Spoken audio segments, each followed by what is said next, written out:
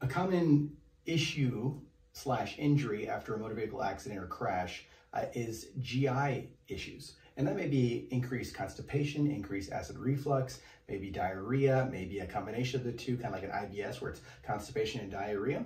This can happen for several reasons. One of those reasons is when that spine is shifted out of position in that lower back, that's going to alter that communication from that brain down the spinal cord and out those nerves. The nerves in the lower back, of course, go to the back muscles, the hip, the glute, and then down to the legs. So the patient may have spasm, back pain, and sciatic pain.